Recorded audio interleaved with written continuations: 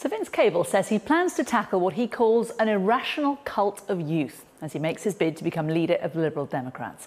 The 74-year-old has told The Times that his age and experience are an asset, adding that the current sober mood in the country means now is the time for an older leader. So is the age of a political leader important? Joining us to discuss this, the Novara media blogger and senior editor Ash Sarkar, and also John Rentoul, chief political commentator at The Independent. Ash, to you first. Is there an irrational cult of youth? I mean, speaking as an irrational youth here, it seems to me that Vince Cable is really shadowboxing both Theresa May, Jeremy Corbyn, and also other kind of left-wing political figures like Bernie Sanders and Mélenchon.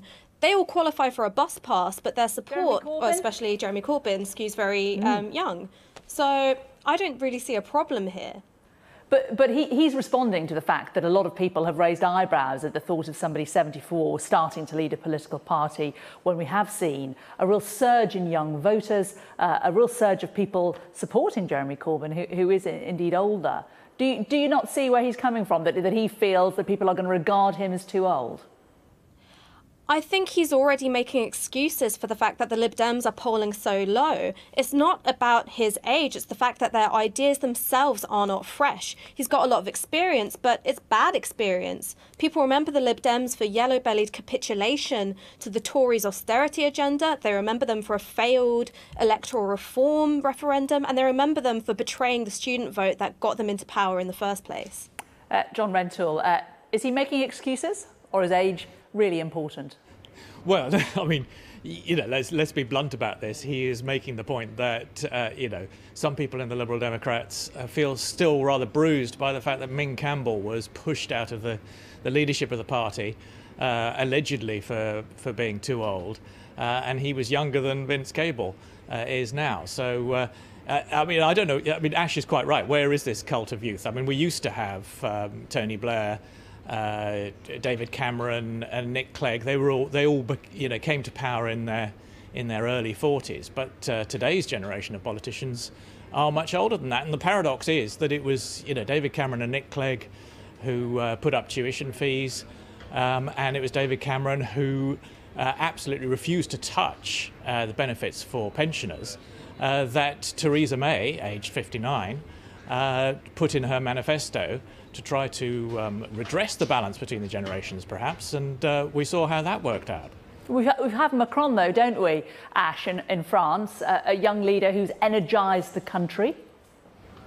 I mean, you say that, but in terms of the protests that followed Macron's victory, those are often led by the very young. Because just because people are young doesn't mean that they've got long-term political thinking. What young people in France are very concerned about is that Macron's neoliberal agenda, one that would result in potentially hundreds of thousands of redundancies in the public sector, would strengthen a Le Pen candidacy in 2022. So I think that framing these issues as simply a matter of generational divides or demographics misses the real ideological divisions that exist in our society, and the fact that economic shifts have been affecting different people at different times. So what we see are class dynamics played out along generational lines.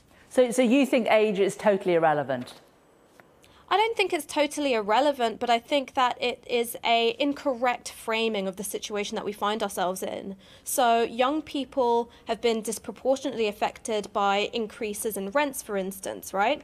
But that's been a bit of a slow burn, and it's been exacerbated by things like right to buy. It's been exacerbated by the presence of speculative capital in the property markets. So it doesn't just affect young people, but it disproportionately affects young people.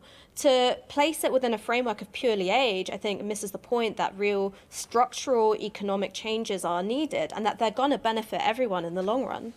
John Rentoul, do you think Vince Cable could spin his age as something actually really positive for the young? This is somebody who's got a strong economic head on his shoulders. He's lived through periods of boom and bust.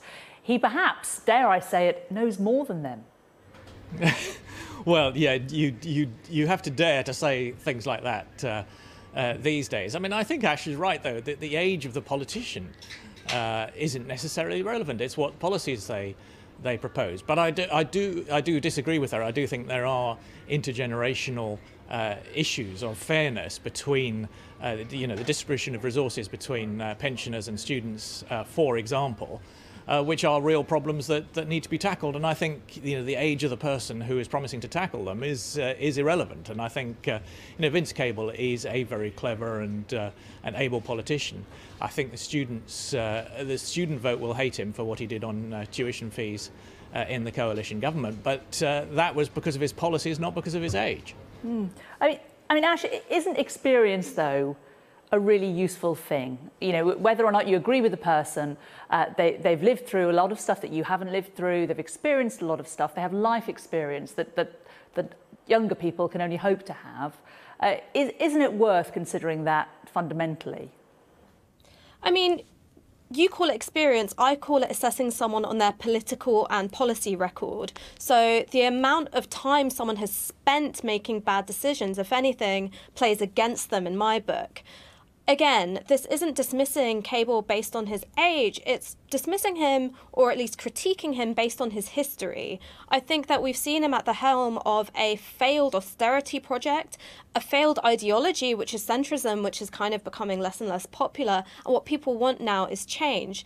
Now, Jeremy Corbyn and Diane Abbott and John McDonnell are three very experienced politicians, but their ideological agenda, their worldview is very different, and that's what people are looking towards. Those ideas are fresh. And again, it's got nothing to do with the kind of body that's expressing them. John, do you think that's right? Do you think that Jeremy Corbyn and Diane Abbott are appealing to the youth because their ideas are fresh, or just because they've got a fresher way of delivering them? No, but I mean, because their ideas are, happen to meet the needs of the moment. I think that's much more. The secret of their success. You've got to change. You've got to be fluid. You've got to move with the times. Well, they don't. But the whole point about Jeremy Corbyn is he hasn't changed. I mean, the reason young people, in particular, like him is because they think he's genuine, he's principled, he sticks to his principles, because he's always held to the same ideology. Throughout his political life, he hasn't developed or learned at all. So he's no advert for age as experience. But then there's no fool like an old fool, and my experience as the representative of the old people on this programme, my experience in politics hasn't made me any noticeably wiser. I like it. Okay, I think we're going to leave it there. It's a lovely point to stop it. John Rentoul and Ash Sarkar, thank you both very much.